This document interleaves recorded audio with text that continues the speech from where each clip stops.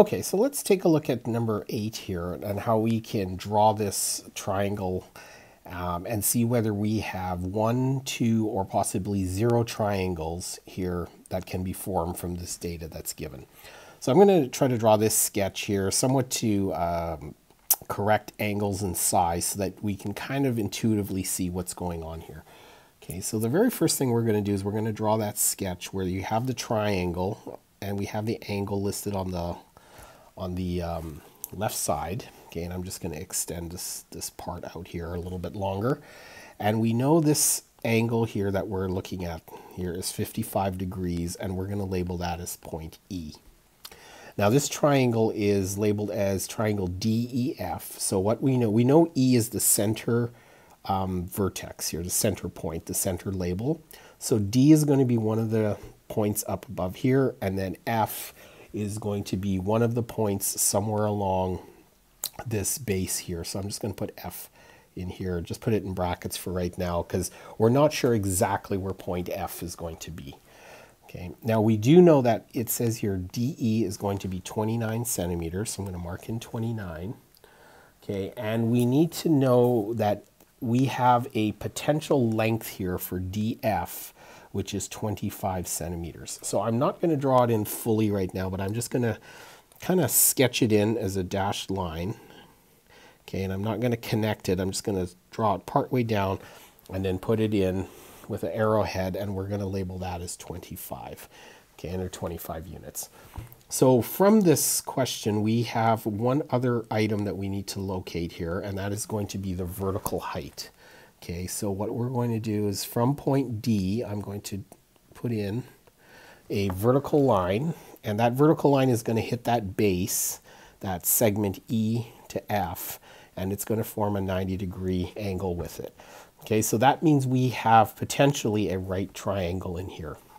So what we need to calculate first of all is what is the value of that vertical line. Okay, so the way we would do that is we use our trig function, which is basically our definition of sine. So sine of 55 degrees is equal to the height divided by 29. Okay, where 29 is the hypotenuse of that right triangle.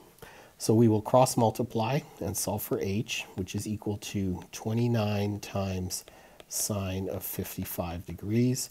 And that's going to give us a value of 23.75 units. Okay, so that tells us we know how high that vertical line is. Okay, it's 23.75.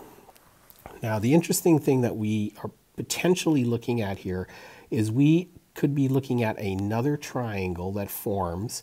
Okay, so if you imagine where that dashed line is right now on that I put in blue, there could be another dashed line. Okay, and I'm going to try to draw this at the same angle, the same sort of spread here. Okay, coming from point D, going down to here and putting an arrowhead here. So there's a second triangle that could be formed here. Okay, so I'm going to mark these two dots here. Okay, and I'm going to call this point like F1, and I'm going to call this point like F2.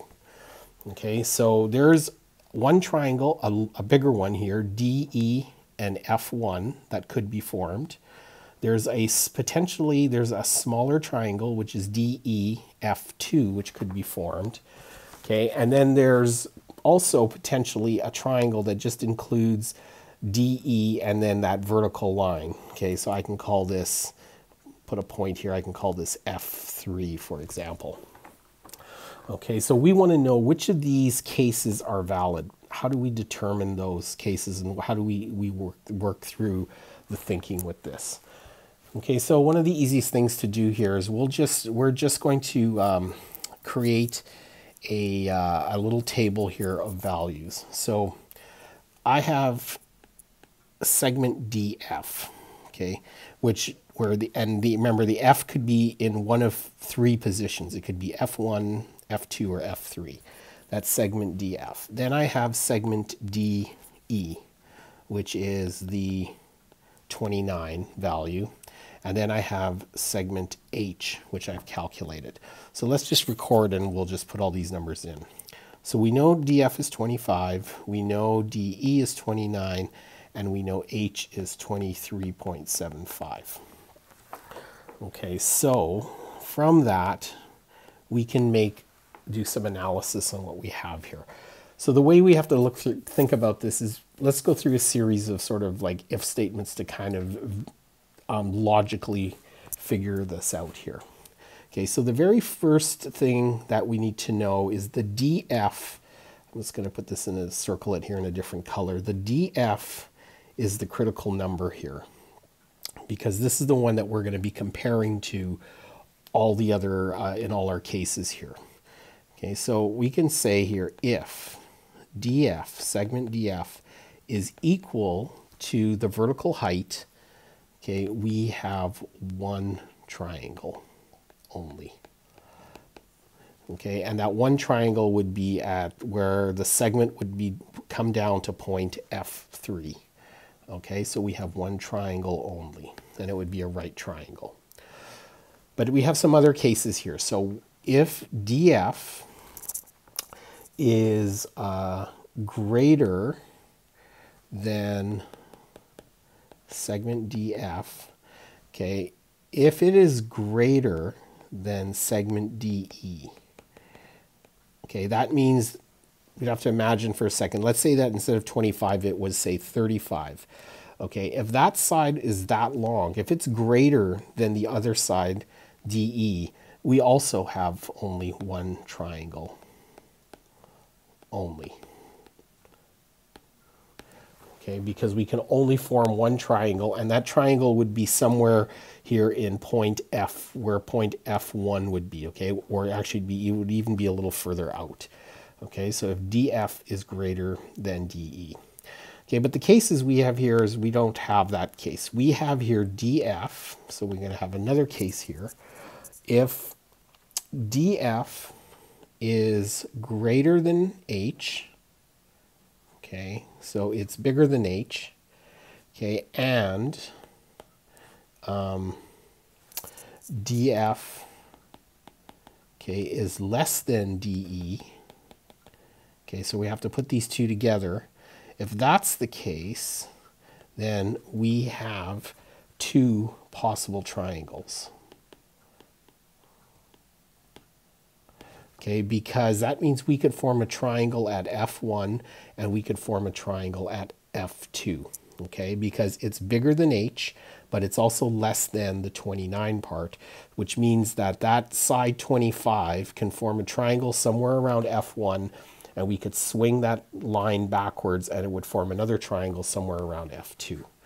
Okay, and then there's a fourth case which we have to consider, is that if segment DF is less than H, okay, so first we did equals, then we did greater than H, and if it's less than H, then we have zero triangles that can be formed. Because if DF cannot even reach the vertical height, there's no way for us to close the triangle at any point F1, F2, or F3. Okay, so therefore we can't form any triangle. Okay, so this is the thinking that you have to kind of go through, where that side, that 25 side, okay, or in this case DF, is the critical number that we have to compare to everything else. So if we look at the cases here, the one that actually works for us is that DF is greater than H, but it's less than 29. Okay, so this is the case that's true. That means we have two possible triangles that we can form here. Okay, so what we can do now is we can go through and draw our triangles out here in their different cases. Okay, so let's do case one here. So case one means that our triangle is going to essentially be a triangle here at point F1 from our previous picture. Okay, so we have 29, 25, 25, 29, and then 55. Okay, and this is going to be D, E, and F. Okay, and I'll just put here, it's really going to be more like F1 because it's that part that swings out a little bit further from there. And then case two, okay, so I'll draw this one underneath, okay, is going to be the slim triangle where it's going to connect on side F, where F2 would be. So it would actually look like this. Okay, F2 would be here, E would be here, and then D would be here. This would be 25, 29, okay, and this would be 55 degrees. So you can kind of see that we have one triangle where the arm DF swings outwards a little bit, and then we have another one where the arm D, and then we'll say DF2, swings inward a little bit. Okay, so these are our two cases here that we have to consider, case 1 and case 2. So all we have to do here is we need to calculate a couple of things here. We need to calculate the angle D, angle F, and we need to calculate the length E to F, okay, in both cases, D, F, and then E to F there. Okay, so the way we want to go about this is we're going to end up using the sine law in order to calculate this, because we are given an angle and we are given opposite sides, but we don't have the sides adjacent to them as known, so we can't use the cosine law for this. So in order to solve this, we are going to be using the sine law. Okay, so we first start off by writing our known trig ratio here. So one of our trig ratios here is going to be sine of 55 over 25. Okay, and that is going to be equal to, we can pick one of our angles here. I'll pick the F one here, so sine F1 all over 29.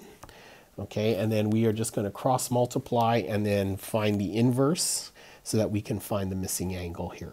Okay, so I'll do this cross multiply and move the sine over here. So we will have sine F1 is equal to 29 times sine of 55 degrees divided by 25. Okay, and then if you crunch this out on your calculator, you will see that it's equal to 0.9502. Then we have to take the inverse sine of both sides to give us angle F1. Okay, and we can write it in notation like this. Okay, and that means our angle here is 72 degrees. Okay, so that's going to be one of our missing angles. And then to find angle D, okay, we will just use a shortcut method. We know the angles in a triangle equal 180 degrees. Okay, so this will be 180 minus 55 minus 72, and therefore angle D is going to be equal to 53 degrees. Okay, and then the only thing that we don't know here is the side EF. Okay, so we would have to calculate the missing side for EF.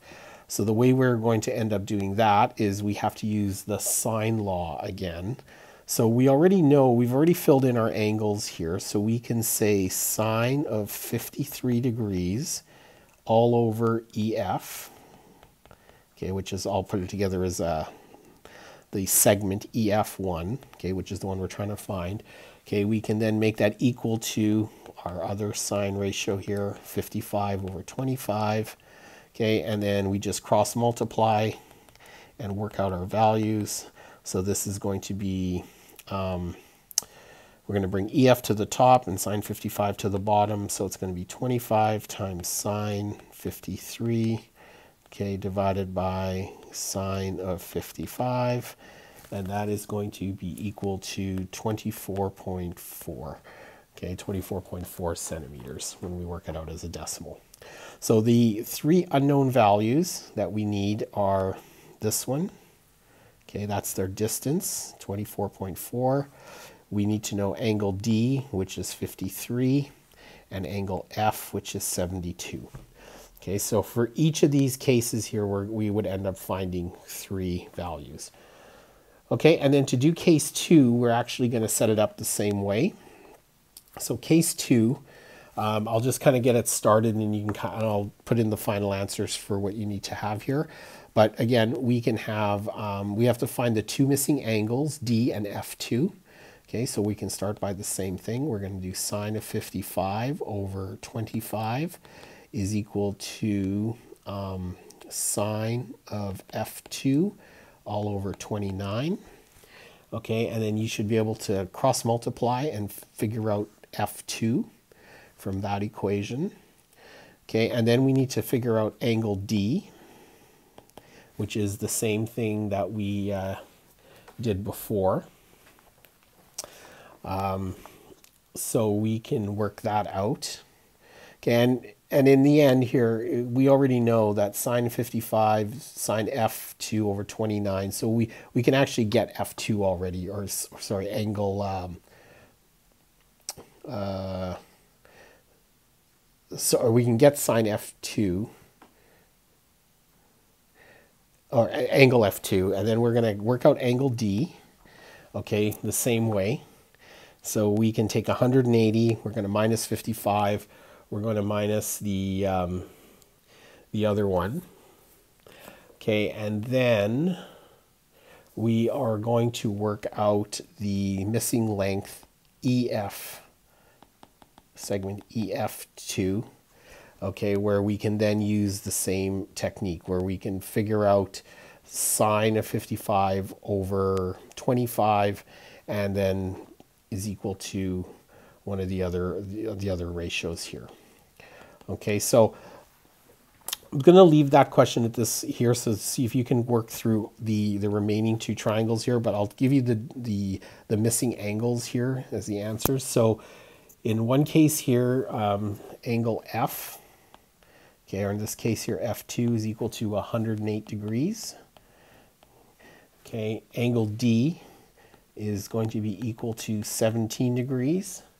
Okay, and then side EF, okay, or in this case EF2 is equal to 8.9 centimeters. Okay, so you need to work out the sine law equations for those, but they work exactly the same as case one. Okay, you just have to plug in just generate the formulas and then work out the answers for those. Okay, so that's an explanation of how this question works. It's a little bit complicated because there's a lot of thinking and logic about how you draw the triangles, okay, and then remembering and understanding what the cases mean, okay, and which line here is the important one, okay, and how we compare it. And then from there, once you have isolated your triangles, you can draw out your two cases and then apply the sine law in order to figure out the unknowns. Okay, so that's how you want to work through this question. It takes a little bit of time to get through it, but I think if you go through it slowly, you should be able to figure it out.